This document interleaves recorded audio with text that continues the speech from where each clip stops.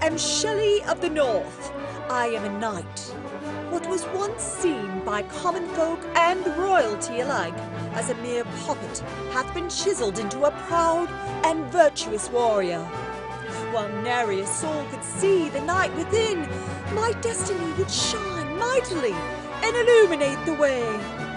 Prithee, stay for a moment, and I shall regale thee with the story of my adventure. An adventure that can only be described as lunacy. That's certainly not going to help.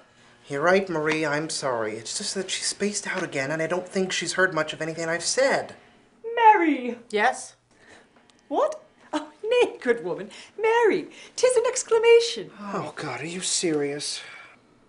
I shall have thee know that I have heard those childish remarks. Pray tell where this concern originates from, so I might end thy suffering henceforth. That whole old Englishy talk and the costume thing. You're living in the past, Shelly, and it isn't healthy. Look, I know you're going through a bit of a rough patch, but perchance it is thou who art caught up in the fantasy of the everyday. I think what Don is trying to say is that maybe you took a coping mechanism too far and kind of got lost. I mean, I don't think they even had female knights back then.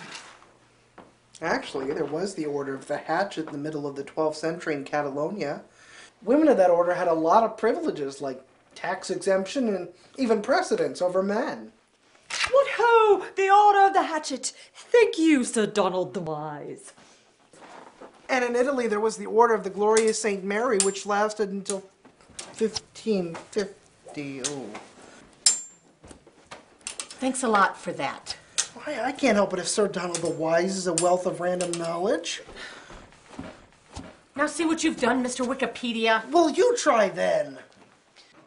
Stay thy blade. Ah, fair maiden Marie, wherefore dost thou interrupt my training? Shelly, look, everybody has ways of dealing with stress. I know I have mine, but One of my favorites is to do crosswords. But this isn't that.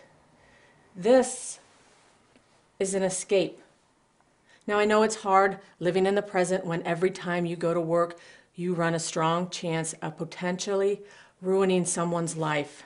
'Tis the result of a greedy, corrupt lord who lusts to empty the pockets of the people he claims to serve. The bottom line does take priority over what's right sometimes. I know that last case broke your heart. But running away from dealing with it, especially centuries and centuries away from it, it'll only take longer to get past it. Do you know what I mean?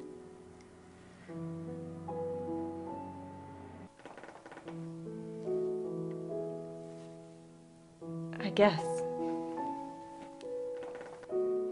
So does this mean that Shelly of the North is ancient history?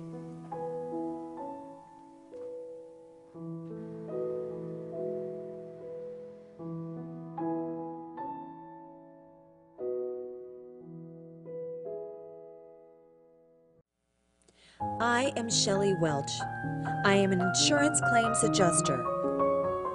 I may not belong to the Order of the Hatchet, or any order for that matter, but I still hold true the virtues of what being a knight means.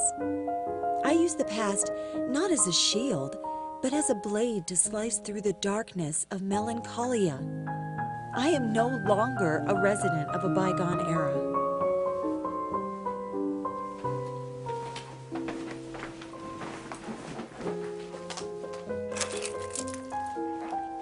But it doesn't mean I can't visit there from time to time.